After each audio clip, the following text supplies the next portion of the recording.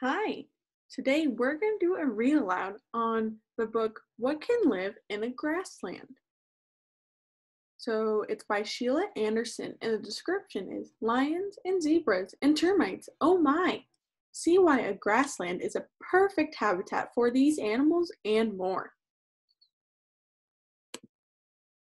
A grassland is a habitat. It is where animals and plants live. Animals have special adaptations. These help them live in a grassland.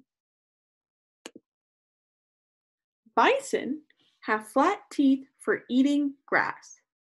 Their thick coats keep them warm during winter. Zebras have striped coats.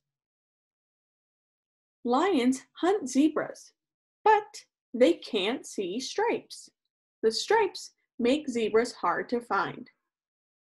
So now what you are going to do is go to your Google Doc and you're going to answer some during reading questions. So here's the first during reading question. It is, how do the zebra's stripes help them in the grasslands? These pages might help. So feel free to pause the video and answer and type up or write up your answer to that question. Ostriches have long legs for running. They use their claws to defend themselves. Giraffes' long necks help them reach food. Termites build mud homes to stay cool.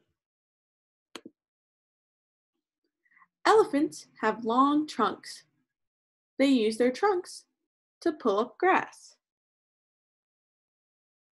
So we're going to pause here, go back to our Google document, or your piece of paper that you're writing on physically, and enter another during reading question. So this question is, what does the text say about elephants' trunks?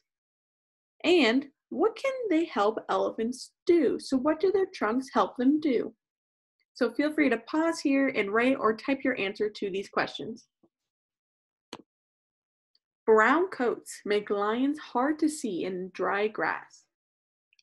What other adaptations help animals live in a grassland?